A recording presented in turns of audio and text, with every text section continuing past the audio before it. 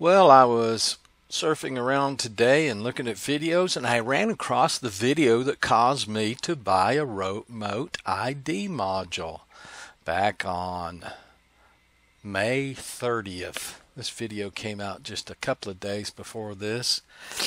And you can see right here at the 10:14 mark, if you forward it up, I'll put a link to this in the description. The gentleman making this video really talks about how much he wants one of these modules to play with. After all, people are going to have to be buying them, and it's his job to teach them how they work. So I'll let you look at that. And I think I'll tell you a little sea story. What the hell? I was looking through my cruise books yesterday and decided to give you guys a sea story. Tell you a little sea story. First, I'll set the stage. This picture is the AE shop and the AT shop. The aviation electronics technicians are on the top, and the aviation electrical technicians are on the bottom. We shared a shop. You'll see my smiling butt right there in the second row. Second person in. Dark hair, mustache. So that was from the first cruise. This one's from the 1975 cruise, and I didn't even remember being in this picture because I thought I got off the ship to be discharged before they took the pictures. But I'm the fifth one from the left on the top row, very last one on the top row there. That's the avionics shop on top and the line crew on the bottom. This one explains to you why I'm numbering my airplanes the way I am. Right there, 751.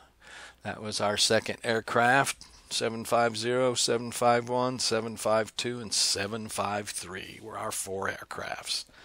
My numbers go a little bit higher than that, but that's why I'm numbering them that way. Just kind of an homage back to my old squadron. And there's a portion of one of the stations in the back. There were three. That doesn't quite show the whole station. And it certainly doesn't show any on the other side of the scope. You can't see much that's going on over there. That's a light pin, by the way. It's not a resistive pin or anything like that. Back in those days, it was literally, there was a lit grid on the scope, and that pin picked up where on the grid it was being pointed. Anyway, there were three of those stations in the back, pilot and co-pilot in the front, separated by a compartment with hordes and hordes of high-level electronics in it. I kind of did enjoy that job, really did. So that's kind of an overview of me and the squadron. Let's get to the sea story for the 1973 cruise. You're going to love this one. On June 1st, 1973, we pulled into Cannes, France for a little liberty. And anytime we pull into port, we always anchor out. We don't tie up at a pier anywhere in the Mediterranean. We do in the United States, in Norfolk, but we didn't in the Mediterranean. And the sailors always have anchor pools. We had about 7,000 men on the ship. And everybody gives $1, $5, $10, whatever the asking price is for anchor pools. And what those pools are is you write down a time that you think the ship is going to anchor when you pull into port. And whoever hits it on the head gets all the money.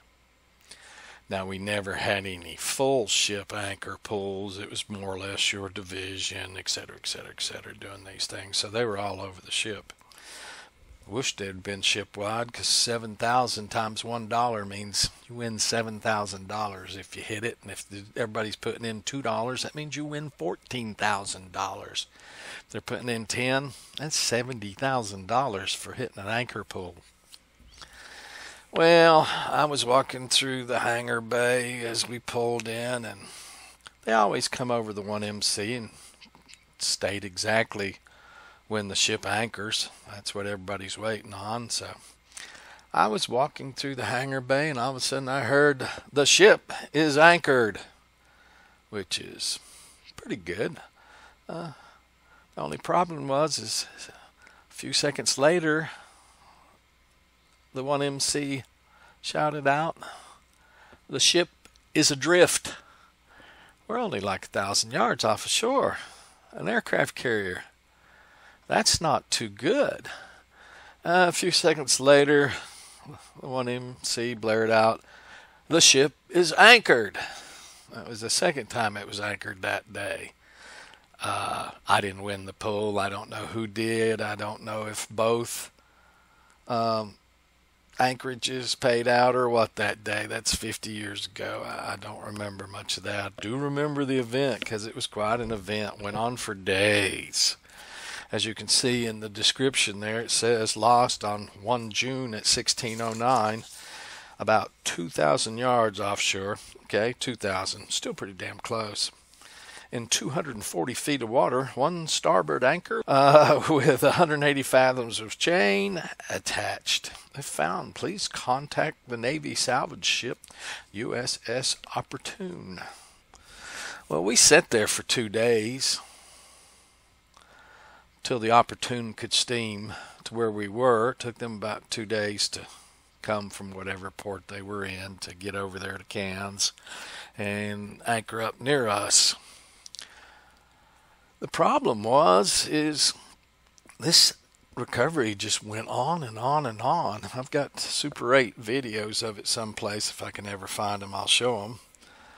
The poor old Opportune did find our anchor, did find the chain, did attach to that chain, but bless her little heart, I sat there, as you can see in the upper right picture of the fore. You can see all sorts of people in the catwalk and safety nets there, skylarking and just watching what's going on with the Opportune. And the problem is she couldn't get more than 2 links of chain out of the water before she started going under. I was watching that first day. The two links came up, third link started to come up, and the ship started going down instead of the chain moving out of the water. Well, they kind of smoked things over for a day or two after that because she was the biggest salvage ship the Navy had, biggest one in the Mediterranean.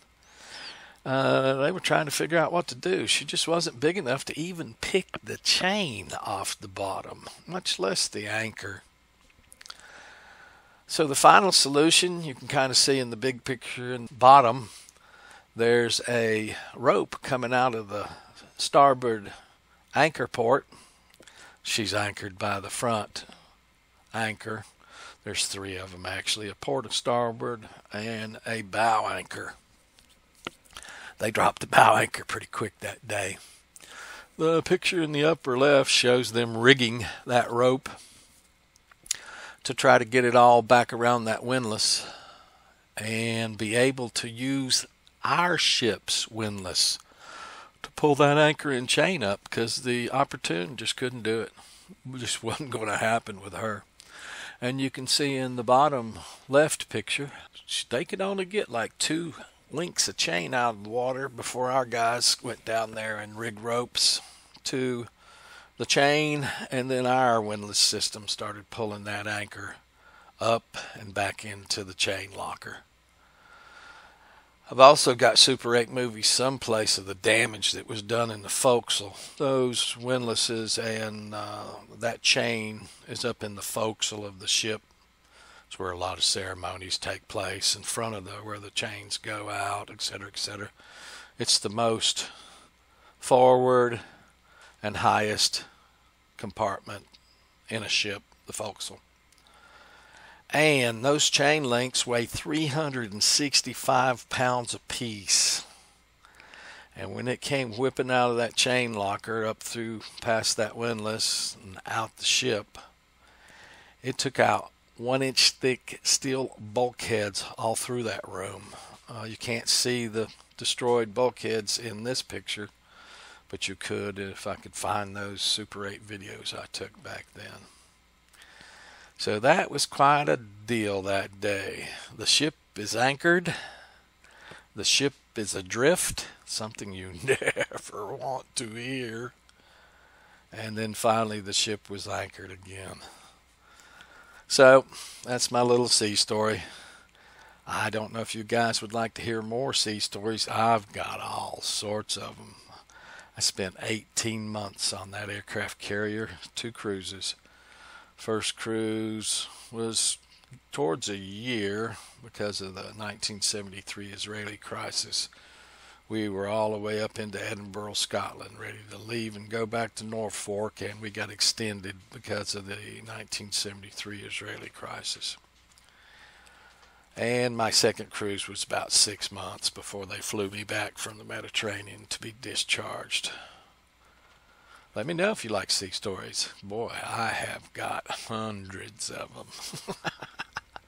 Have a good one. Thanks, guys.